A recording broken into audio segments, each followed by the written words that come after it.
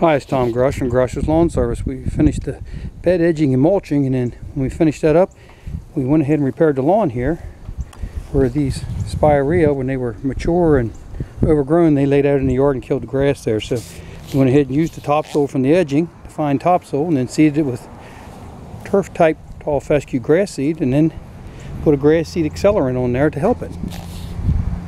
You can see the difference it makes, because it didn't make much sense to mulch the beds and edge them and then end up having dead grass and dead bare spots there, because it's going to take away from it. So we went ahead and did that to help clean it up and make it look better. So if we can help you with your landscape or lawn, contact me at tom@grosheslawnservice.com or visit our website at grosheslawnservice.com.